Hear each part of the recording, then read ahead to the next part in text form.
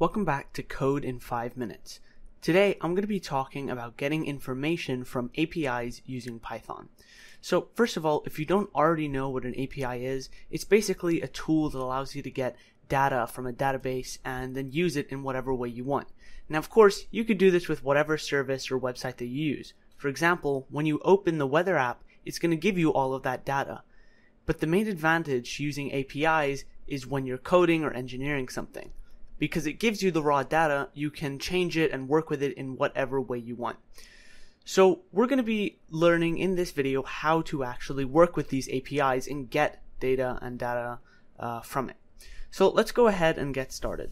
Now, first thing we're going to need is a module called requests. Now, requests is a module in Python that allows us to interact with websites and other servers wherever across the world. So what we're going to do is first import requests into our Python file. So this line is basically just going to allow us to import the requests module into our file here.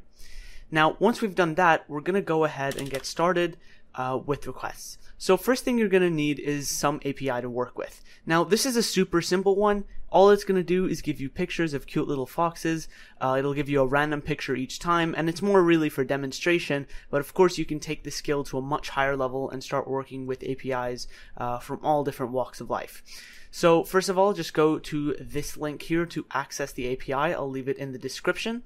And now you can see the API itself is available here at this URL. Now this is the URL that we're going to need. Now it's a very simple one and doesn't really contain any queries that you can put in it and work with. But in other APIs you can specify things. So for example, what day you want to pull from. For example, if you're trying to pull log data, you can specify the day that you want to pull it from. You can specify specific users, genres, if you're looking for types of movies, for example, and so on and so forth. You get the idea. Now what we're going to need is just to copy this URL over here, and now we're going to actually use it in our file. So what we're going to do is create an object or a variable that's going to store all the content that we get from our page over here. Now we can do this just by creating a normal variable called response. Usually it's what it's called, but you can call it whatever you want. And then to actually get the data, we're going to say requests.get and then put this data in. So there we go. Now what this is going to do is tell requests to go and get the information from this URL. So once we get this, it's going to package a whole lot of information and then put it all into this response object. So I'm going to be talking about a few things that you can access with the object. The first thing is the status code. Now whenever you make an HTTP request, it's going to return a status code that tells you some information about how the request went. Now the default is 200 or OK, which means the response went well and all the information was returned fine. Now you can go and search up an HTTP code table because there are a ton of them and they all have different circumstances, but all you have to do to access it is just say response.status_code. And what this is going to do is actually get you the status code. So what I'm going to do is print it out right here, and we're going to run our file. So I'm going to say python main.py. And once we wait for that to run, and if you notice it, oh, whoops, gotta put Python 3. Now, once it takes its time to run and gets everything set up and pulls the information from the site, it's going to print out the return code that we got from here, and as you can see, it's 200. So now let's go ahead and actually start working with our data. So there are a bunch of different ways that you can actually look at your response because there are a ton of different aspects. Some of it is HTML. You can get it in raw format. You can get it in a string formatted for Python needs. But what we're going to be using just to view it quickly is response.text. Now what this is going to do is give us a nice formatted version that we can look at and use. Now it is a string, so we won't be able to pull any data from it just yet.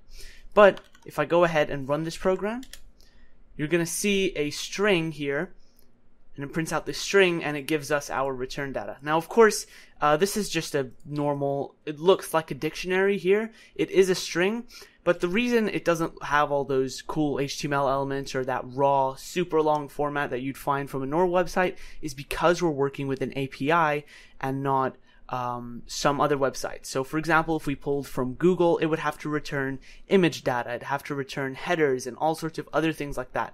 But here the API is just stripping all that down and giving us the bare information, the information that we can actually pull and use into our programs.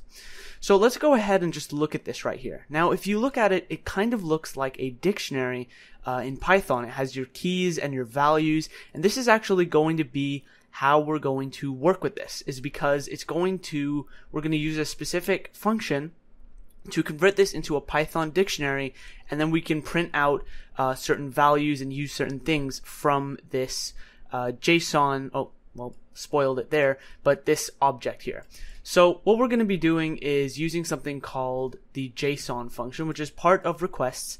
And in case you didn't know, all APIs, or most APIs, use a language called JSON. Now, what JSON is just kind of like a standard to communicate API information, and it's in the same format that you see here, this kind of dictionary style.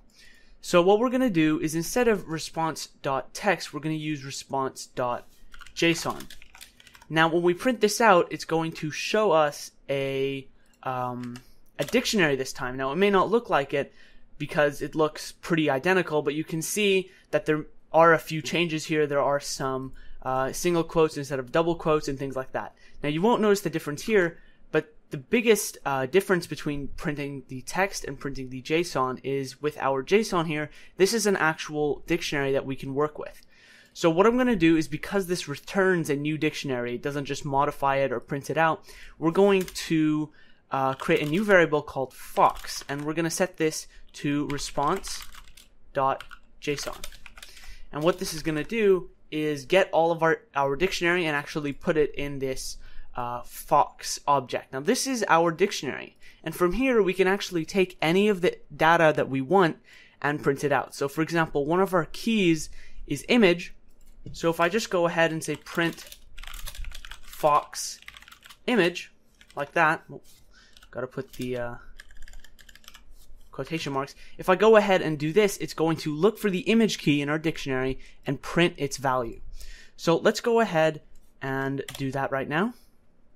And if you see here, we have a string which links to our image. So it may not look exactly the same, but that's only because we're changing the request every single time, and of course it's called random fox, so it's going to change it up. Now, we've only been printing things here, but that's not the only thing you can do. You can work with this data in all sorts of ways. You can use it in equations or math programs, or you can build up a data visualization tool, for example. Once you get the data, it's all yours. Now, this is just the very bare bones of requests. There is a lot more and a lot more you can specify here to work with APIs to their full potential. But I hope this really introduced you to the concept of working with APIs with Python, and hopefully in the future you can start to get to know the request module a little better and start working with APIs in a much more efficient and extensive manner. Alright, let's move on.